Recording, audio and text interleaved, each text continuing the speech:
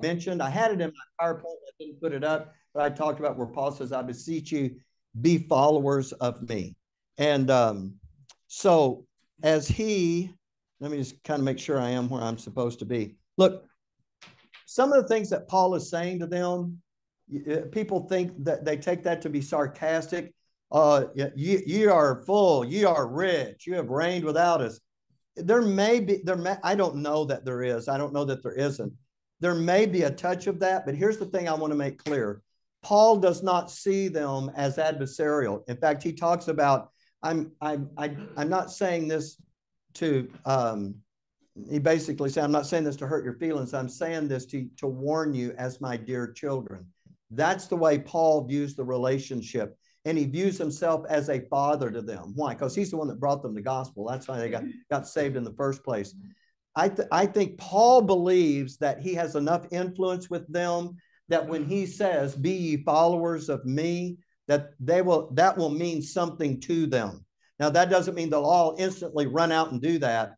But I do think Paul believes there is enough connection there for him to be able to talk to them. And if those things, now, ye are full, ye are rich, ye have reigned as kings without us, if that sounds a little sarcastic, that may be why Paul says, I'm not saying these things to shame you. But he does know that that kind of language will catch their attention. If I'm really friends with someone and I do something dumb or say something, that's not wise, and they give me a little bit of a barb over that, but you know what? But I know they love me and they're not just doing it to be, evil toward me. That has an effect. It makes you think, wait a minute, you know what? Maybe I need to stop and look at this, And so I think there is a little bit of that going on. Okay. So, the Corinthians are living a life of ease. I think we need to appreciate that. But the apostles are not. They are suffering.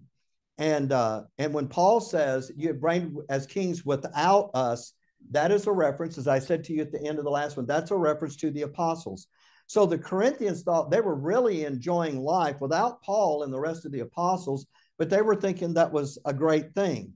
Okay, and so I talked to you about Paul being like a father to them, and we did that verse, and then I talked about where he says, be followers of me, and that's the verse that's up now. And here's where he says, I write not these things to shame you, but as my beloved son. See, I think Paul's still looking at them very affectionately and not in an adversarial position. He knows they're not doing the right thing, but you know what? But he knows who they are in Christ, and now he's trying to plead and exhort with them on that basis. So he says, but as my beloved sons, I warn you.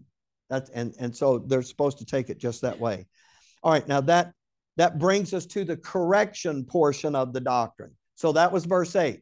Now we're going to start with verse 9 and read the correction portion. For I think that God has set forth us, the apostles, last, as it were, appointed to death. For we are made a spectacle unto the world and to angels and to men. We are fools for Christ's sake, but ye are wise in Christ. We are weak, but ye are strong. Ye are honorable, but we are despised. Even unto this present hour, we both hunger and thirst and are naked and are buffeted and have no certain dwelling place. And labor, working with our own hands, being reviled, we bless, being persecuted, we suffer it, being defamed, we entreat. We are made as the filth of the world and are the offscouring of all things unto this day. Now, I want to go back to verse 9 and pick up how Paul starts this out. He says that God has set forth us, the apostles, last. Now, look, there is something happening. And I think the picture that Paul has in mind here is that of when an army goes out and it conquers another army and they take those spoils, when they parade back into the city, you have the victorious army coming in first, and then you parade the spoils, and then the last thing in the procession are all of the prisoners who are in shackles that are coming in, and they're going to be put into the arena or the Colosseum, and guess what? They're going to be put to death. Paul says, God has set forth us, the apostles, last. That's what I think he's referring to. In other words, this is how we're being looked at by the world and unfortunately by believers who think like the world. That we don't want anything to do with this lifestyle of the apostles. And that's why he says the apostles last, as it were, appointed to death. So that scenario that I unfolded for you, I think that's what's going on there. And by the way, you might say, why? Why would God allow that to be for the apostles? But I think he tells you in the last part of the verse, for we are made a spectacle unto the world and to angels and to men. There is something that God is making manifest by the apostles and the way they are responding to the sufferings that are in their lives. Okay, now, having said that, by the way, there's something interesting about the way this starts out. God has set forth us, the apostles. You can get this meaning out of that. Paul is not saying, I chose to live this way. This is the life I wanted to have, whether I was an apostle or not. This is how, no, that's not what he's saying.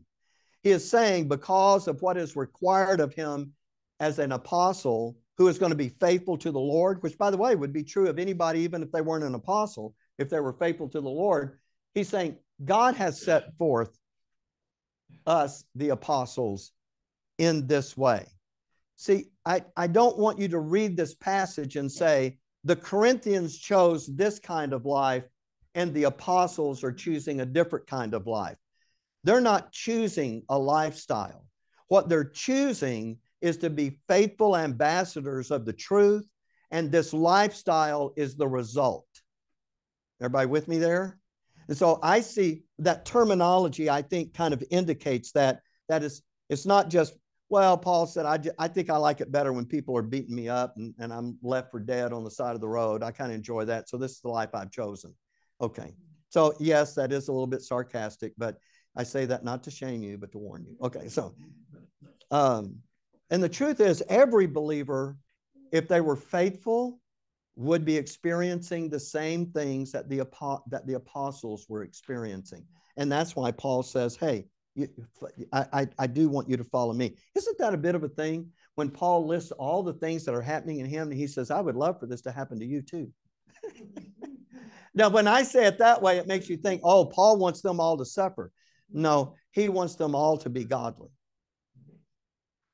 Okay.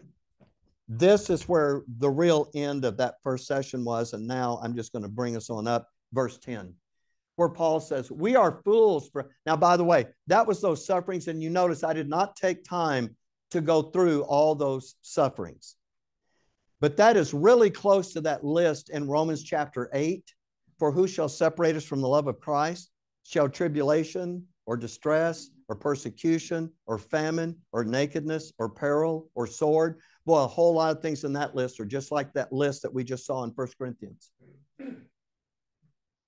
You just one day stop and think about that. When Paul says we are buffeted, what does that mean? That doesn't mean they went to Golden Corral. Not hardly. That means what? Yeah, they've been beaten. They've been beaten. And with no certain dwelling place. You know how we'd say it today? Homeless. I'm going to tell you what the Corinthians were doing. They were looking at Paul that sometimes was hungry and thirsty and naked with no certain dwelling place.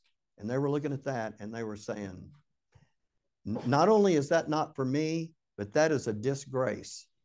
How in the world does that guy think he's serving God? I'm just saying that. Something to think about. Okay. So verse 10, we're going to get there.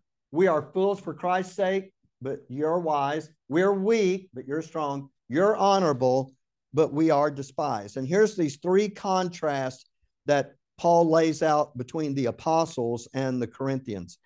And we are going to talk a little bit more about those 6 sufferings here in just a moment. But the lost world, and he's speaking as though this is the way the world sees them. He's not saying we are fools. He's talking about the way they are being perceived by the world at large. And since the Corinthians are really after the world's approval, they're going to look at it the same way, that Paul is foolish in this. He is weak and he is despised. Okay, so take a look at this in verse 11 now. Even unto this present hour, and I didn't highlight that, but let me just say, what Paul is saying is, since the time I was with you until the writing of this letter, nothing has changed. See, some people look at that and they go, well, all those things happen to you, but once you mature and kind of grow in grace a little bit, all of that will fall away. Paul never teaches that.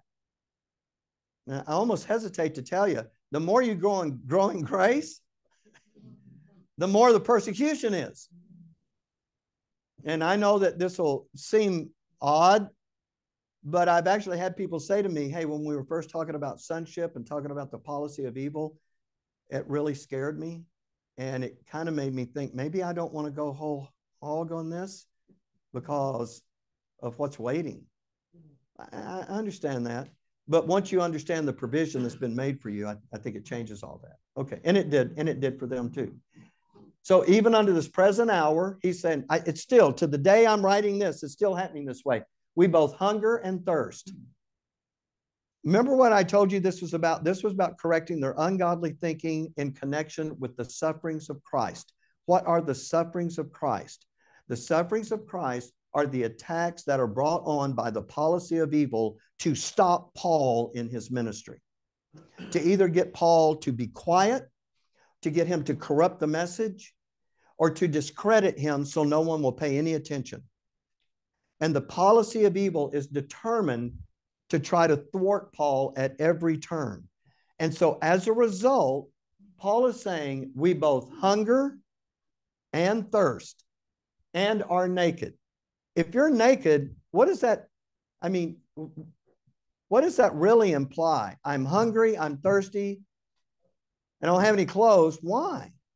Because the policy of evil is so impacting Paul's life that that he finds himself going to sleep at night hungry, finds himself along the roads thirsty. And do you think if Satan has anything to do with it when he stops someone and asks for water that they might say no? In fact, I'm going to show you a real good indication in this list of that. Are naked and are buffeted. I think Paul got beat up a lot. He certainly got stoned at Lystra and have no certain dwelling place.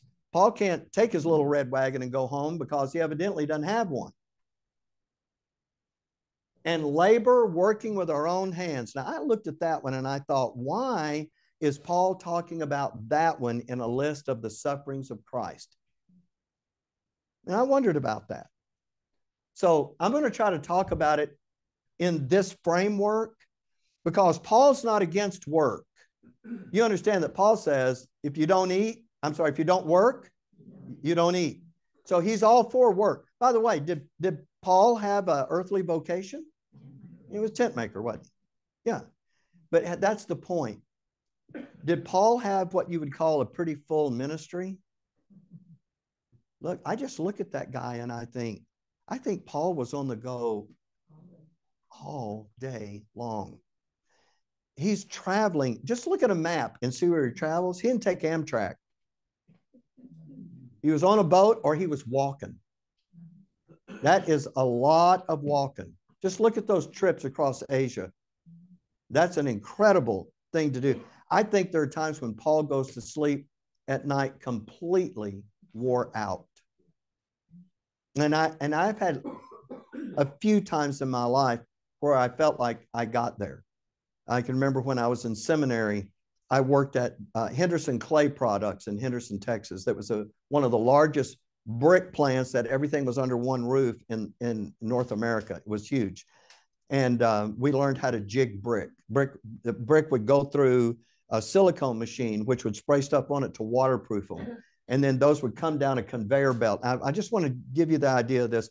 They would come down this conveyor belt that only the supervisor could turn off. And you had 4 jigs, 2 on each side at the end of that. So guys were up here, you had a forklift come and bring a hack of brick and you'd set it down and you had spats. They didn't do gloves. They just did this part of the hand, had a strap that went across the back and you would pick those up. Because if you pick up brick all day without a glove on, you won't be picking up anything the next day because all that skin will be wore down. It'll be just nerves right there. So they're picking them. You got two guys down there, and they're putting bricks on as fast as they can go, and that thing's taking them through the silicone, spraying them. They're coming out the other end, and you got two guys in the jigs back here, and the one is up front, and the other got two here. He's in the front one, you got two there, and he's in the back one. And this guy's going to catch all the bricks he can get and fill up his jig, and then he's going to step back to this one, and that guy's going to go to the front. He's going to catch all he can. And any that the front guy in front misses, the guy in the back catches and puts in his. And those had to be layered across, 11 across, face up. A piece of paper went down, the next 11 face down. Then you had to build 2 and 2, in the middle 2 and 2, on the side 2 and 2. A little board went across that. The next bricks went face up, and that became the holes for the forklift to come in. Once those got banded, the forklift would come in and move that whole jig of brick out of there. And I mean, it's just coming. And for every brick that came off the end of that, if it fell on his face and chipped, it was no good. It cost the company money. They would be angry with you. And you're in there with steel-toed boots, and you're wearing those spats. And I can remember wearing out a pair of those real thick leather spats every other day. And you're in there. And I remember when I first started doing that, I remember guys that would take those bricks, no kidding, take those bricks 11 at a time, squish those together, bring those off the belt like this, flip those down, put them down. There's a whole row of 11, just like that. Throw the paper down on top of it, shove them together, break them at 11, pull that off. It was an amazing thing to watch. And, you know, and you have to learn that. You have to get that. I can remember going home to the dorm with steel-toed boots on, falling across that bed, completely wore out. Hard hat would come off and hit the wall and fall down beside the bed. And I'd wake up in the morning when the guys woke me up and said, hey, time to go to class. I mean, I thought, I need a shower. It just wore me out. I think the Apostle Paul felt like that a lot. Why? He's working. He's in the synagogues on Sunday. He's teaching that word daily to the people that he's winning to Christ. You remember that story in that? He's preaching at midnight. Remember the guy fell out of the second loft, broke his neck? And you know, that's when I read that story, that's when I discovered I have more power in my preaching than Paul. Because he had to preach to midnight to get one guy to fall asleep. I can do it to half the congregation in about 30 minutes. So I'm just saying. Okay.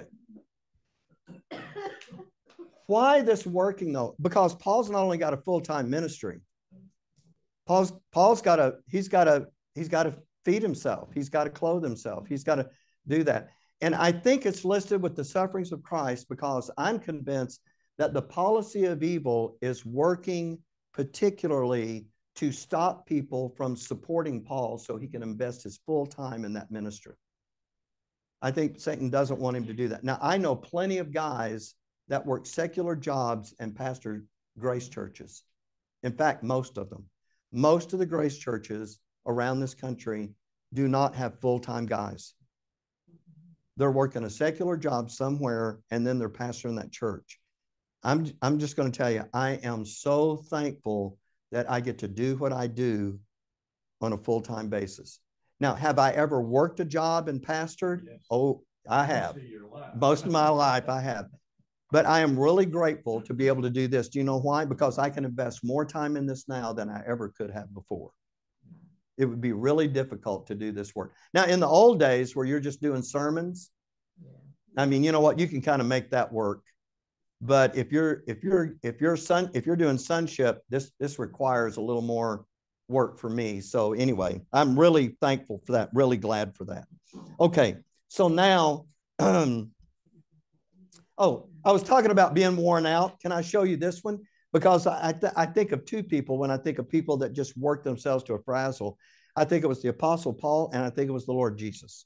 And I want to show you why I think it was the Lord Jesus, because this takes us over to Mark chapter 4, verse 35. It says, the same day when the even was come, he saith unto them, let us pass over unto the other side. And he's talking about the other side of the Sea of Galilee. And when they had sent away the multitude, they took him even as he was in the ship. In other words, Jesus had actually stood in the ship. The crowd was so great, they put him in the ship and pushed him off from the shore so he could teach everyone without them just crowding him out. So anyway, he was already in the ship, and there were also with him other little ships. and there arose a great storm of wind, and the waves beat into the ship, so that now it was now full. This thing is about to sink. And he was in the hinder part of the ship, asleep on a pillow. And they awake him and say to him, Master, carest not that we perish? How tired do you have to be in a boat that's about to capsize from a storm, and you're just sleeping? Now, I don't think Jesus was too worried about it, but look, I just think he's wore out. I do. Do you remember on the night that he was betrayed? You know what? Watch and pray. And how long is he? He's an hour. And when he comes back, what are the disciples doing? They're sleeping. He wakes them up and says, can't you watch and pray with me for 1 hour? Watch that you enter not into temptation. He goes off, he prays. He comes back. What are they doing? I think they're all just wore out. I think that's what the ministry is. So, I mean, I'm that kind of ministry for sure. So I want to make a point about, so I think he's listing it in there, not because he's saying it's the policy of evil for me to have to work. I think the reason he's in the condition that he's in and he's having to work is because the policy of evil is trying to cut off his support. And it's trying to get Paul to either be discouraged and quit or have so little time to do it that he's ineffective. I think that's really it. The spiritual elite at Corinth would never be beaten. And I don't think they had to work with their hands. Because when Paul's saying working with our hands, he's not talking about being the supervisor. He's talking about doing the actual work. And so Paul gives that whole list. And I've already told you to compare that to Romans chapter 8. Okay. So now, do you want to see the doctrine at work in Paul? So I told you there's 3 more contrasts. I'm going to show them to you now. And this is wonderful. Because, see, if I don't think Paul would sit around and complain about this. Oh, poor me, this and that happened. Oh, I didn't get any support from the Philippians. Oh, these people, they didn't keep their promise and blah, blah, blah. I don't think he did any of that. But did the bad stuff happen to him? It did. And I want to show you the doctrine working in Paul. So here it is. In labor, working with our own hands. Being reviled, we bless. Being persecuted, we suffer it. Being defamed, we entreat. We are made as the filth of this world and the offscouring of all things unto this day. Now, what does it mean? Let's take the first one. What does it mean to be reviled? I'm going to give you the Oxford English Dictionary for that. To be subject to insult or abuse, to talk or criticize in an abusive, angry, or insulting manner, or to rail at. And I think this is over Paul's doctrine. I think when they hear what he's saying, I think that's exactly what they do, and they attack that message. Now, that's my idea of that. I think that's the policy of evil. But Paul says that when he's subjected to this verbal abuse and insult, I'm sorry, let me back up. I don't think it's the next one, is it? No, this one. Being reviled, what does he say we the apostles do? We bless. And I don't think he's talking about, we don't say, well, God bless you. I don't think that's what's going on with that. And when he says, and we bless, I don't think he's trying to make up good stuff about them. When he says we bless, when we're being lied about and slandered and reviled, instead, I think what he's saying when he says we bless is that he is talking to them about how this message could change their life for the better. And he might even say, you wouldn't have the kind of attitude that you have. God could change that for you. And I think that's what he's talking about there. Okay, here's the next one. Being persecuted, we suffer it. Now, I have a whole list of these, so I want to read this off because I don't want to leave anything out because I took quite a while to think about it and put it down. So, by the way, when we get persecuted, what's the number one reaction that we have to that? We think we have gained the right to persecute them back, right? But what does the doctrine tell us? I'm not saying what do we want to do. What does the doctrine tell us? Yeah, we don't render to no man evil for evil. That's not what God is calling you to do. So I want to read this because I thought it was important. If you are persecuted for talking about the mystery. Remember when Jacob was with us in Monahans a couple of weeks back, he told me at the house, he said, they're going to kick me out of the church. They're probably going to kick me out. And I said, why? And he said, because they told me I can no longer talk about the mystery or the rapture. He said, if I keep talking about those things, I'm going to be out. Well, if you're persecuted for talking about the mystery. So Jacob, if you're listening, that would be you. If you're persecuted for living according to godliness, and there are people that don't want you to be godly because that stands in stark contrast to their ungodliness and it makes them look bad. And we will not tolerate that. So you have to respond to things the way I do so I don't look bad. Or I'll have to say something to criticize you so that people think you're the idiot. If you're persecuted because you do not follow the world's wisdom, and believe me, that's out there. If you're persecuted because of the gospel, if you are persecuted because of your allegiance to Paul's doctrine, if you are persecuted for making known the manifold wisdom of God. Why in the world am I mentioning that one? Because that's the job of the church. If you are persecuted over the fellowship of the mystery, if you are persecuted for living righteously, if you're persecuted for the work of the ministry, here's what Paul says to you: suffer it. Suffer it. You're going to endure that. Okay, so I'm going to tell you a little story here. I know this is going to sound like I'm patting myself on the back, and I'm not. Okay, maybe a little. No, I'm not. So I'm in, this Friday, I'm enrolled in a program that is based out of California. And it's kind of a health and lifestyle type thing, is to kind of help me with cardiac issues and those kinds of things, you know, that happened to me in the past. And so it's a pretty strict regimen, and I'm going to have to report things every day and, you know, interview every day, and, you know, certain things I have to do and things I can't do and all that. And then, you know, that'll put me in a better place, you know, at the end of the 12-day program. And then they actually just follow up with you the rest of the year.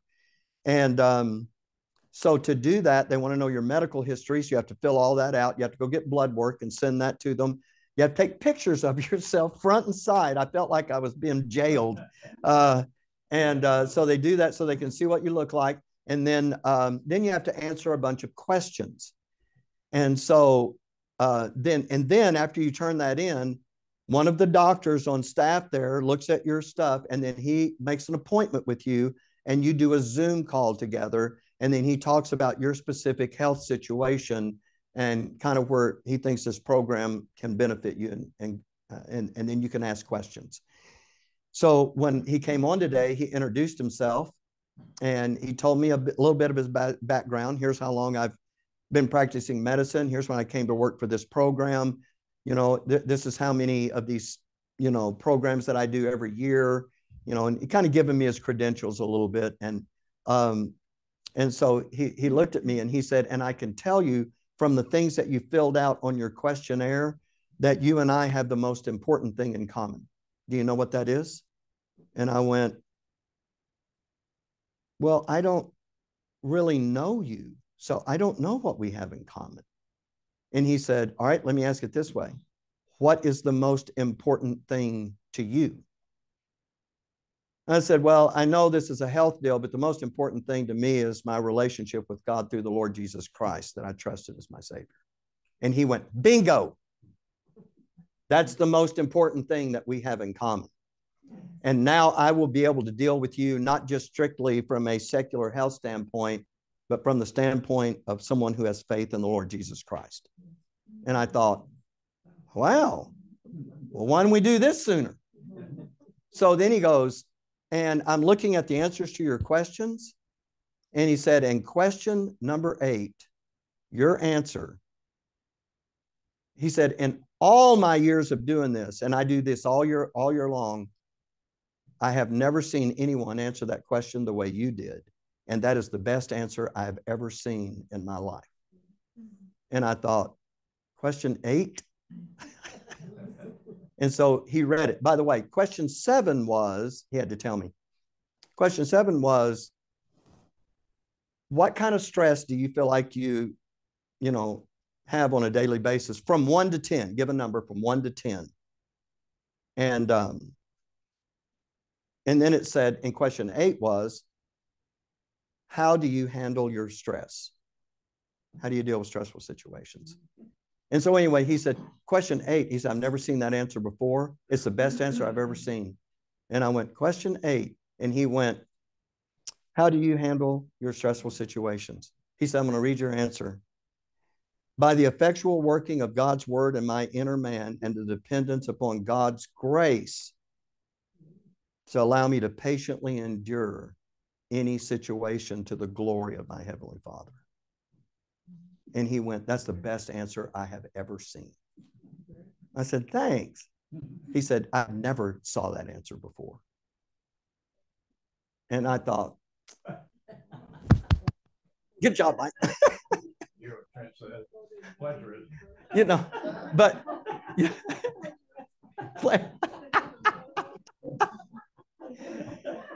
Oh, okay.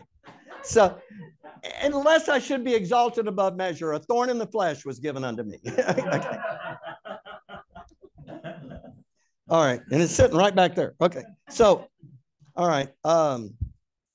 What was I talking about when I said that? Yeah. So it kind of surprised me that, first of all, he was so open about his faith in Christ in that situation. And actually that he understood what it was I said. And I just want to say this before I leave this illustration and make the application. The more he talked about it, the more I thought he was a dispensationalist. And it made me wonder if he was actually a grace believer. It made me wonder. But, you know, we're supposed to have a 30-minute appointment, so I'm not trying to get into a big deal. But he did talk to me for an hour.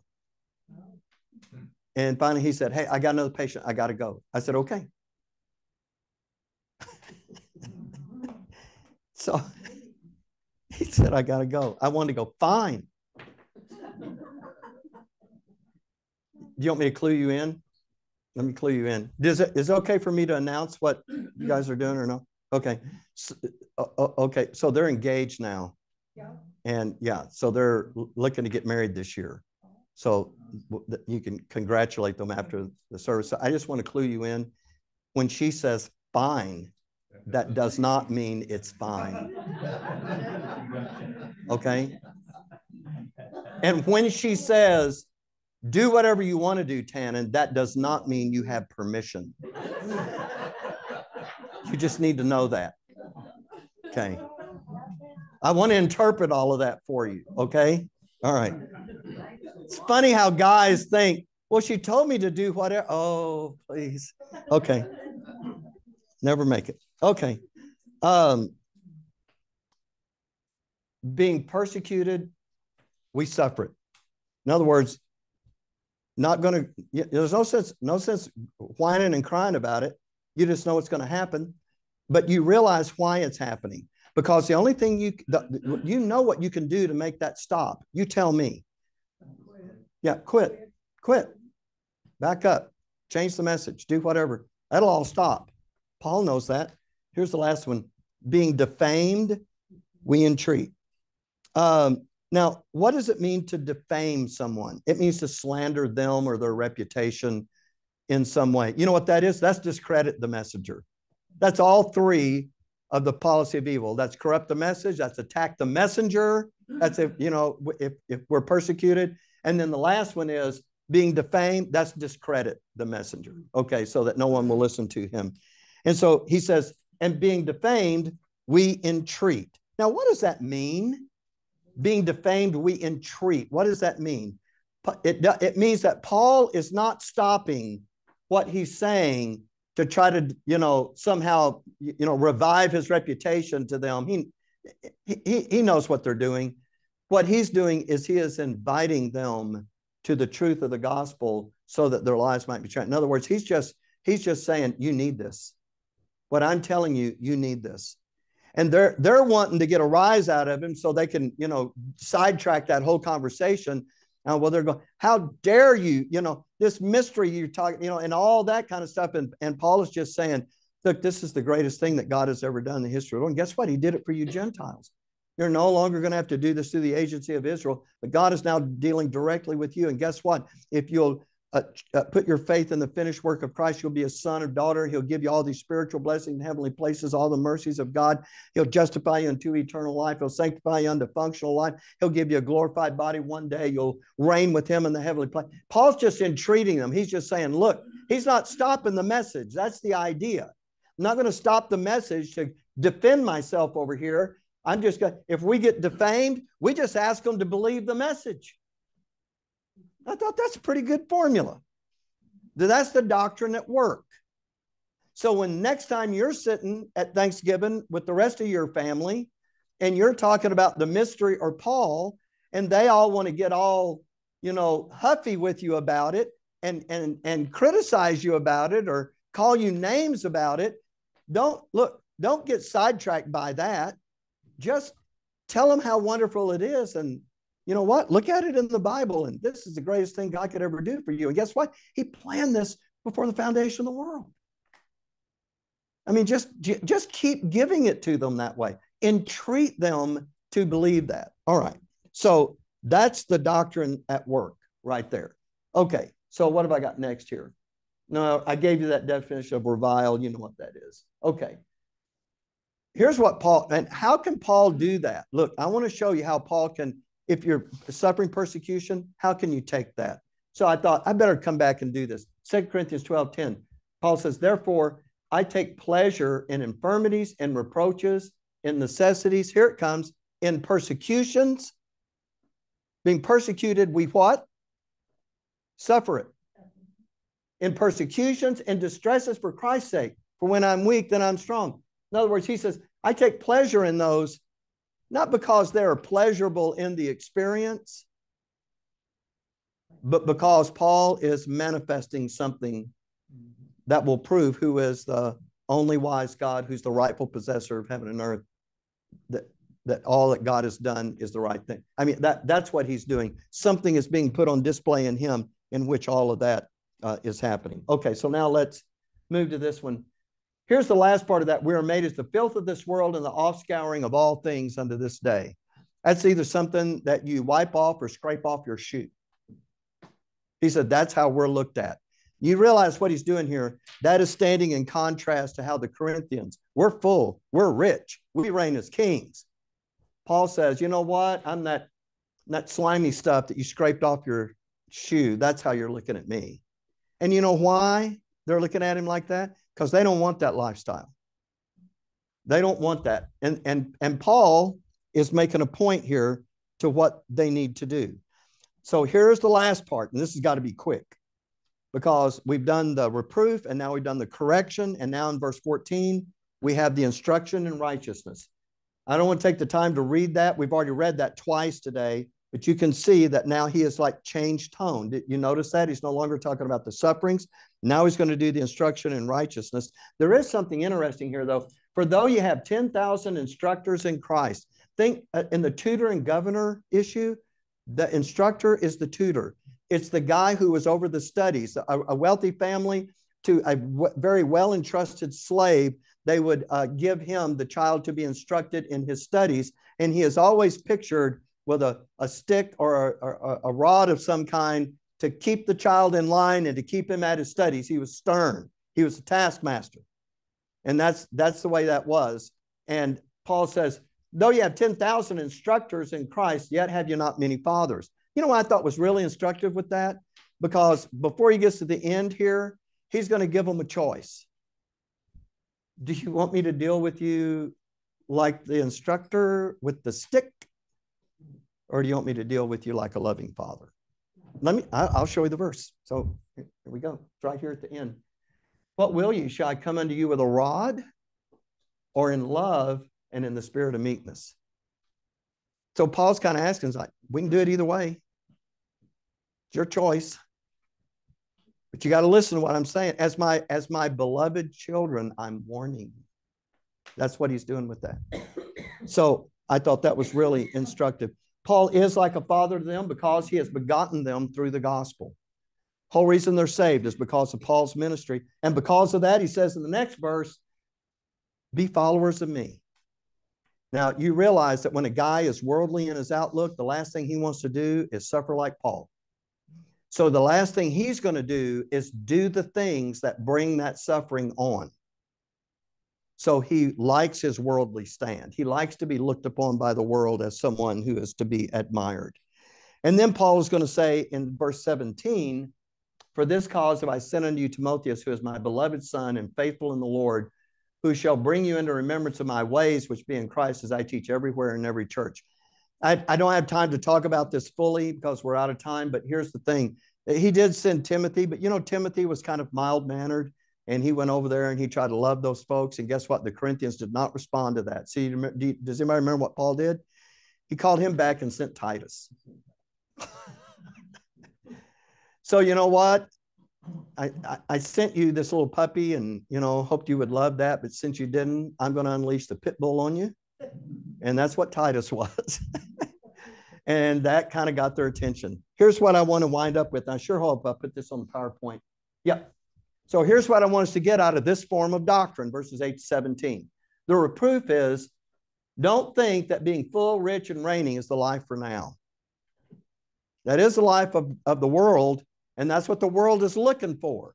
Paul doesn't want to be broke and beaten and hungry and thirsty, but if that's what it takes to do this work for God, then that's what it's going to be.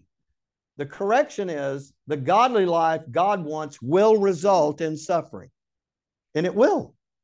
By the way, we live in an atmosphere where right now you may not be thrown into the Colosseum for that, but there are areas in this world that simply being identified as Christian may cost you your life. That's exactly where the apostles were. That's exactly where the apostles were. And in that country, you've got a choice. You can live for Christ or you cannot. You can renounce all that and maybe they leave you alone or maybe they don't. I don't know. But believe me when I say that in this country, it is going to get worse and worse. That is the way the dispensation of grace will come to an end. Evil men will wax worse and worse. Paul says in the last days of the dispensation, perilous times will come. You know what perilous times are? Dangerous. Dangerous. So it won't always be this good. So here's what I'm going to tell you. This is the best time to learn the doctrine. Where you're not being hunted down. You're having to do it in secret and, you know, hide your Bibles. This is the time. If there's a time, take advantage of this time and get the doctrine now. Because as the dispensation of Christ, it's going to end in apostasy. And I think Romans 9 and 10 are pretty clear about that. The instruction in righteousness, I boiled it down to a nutshell. Paul says, be followers of me. Do it the way I'm doing it. So there it is. So there is the doctrine with regard to the sufferings of Christ. All right, let's have word prayer. Father, thank you for your goodness to us. And Lord, I always say that we love you and we are convinced that you love us. And we realize that there is a provision, a spiritual provision to strengthen us in our inner man when we encounter the various suffering circumstances of our life. And like Paul, we count it an honor to suffer for Christ's sake. And while we don't look for suffering, we want to be equipped to be able to handle it when it comes and to handle it in a way that effectively ministers to those who see us so that we are also a spectacle to men and angels in the world. But it also brings glory to you through our patient endurance of that. It is our desire, Lord, to be conformed to the image of your Son. That is not because we are weak, but it is because that is when the power of your grace is put on display. So thank you, Lord, for your provision for us in that. And may we get rooted in that truth, and may lessons like today make a difference in us when those difficult times come as we look back on what Paul was talking about here. And we thank you, Lord, for this in your word. In Jesus' name, amen. All right, thanks for being here, folks. I appreciate that. February, we'll split these sessions up. So thanks for being willing to do that. So I'll see you one more time in January before we start that up. Y'all have a great 2 weeks, and we'll see you then. Don't elope before.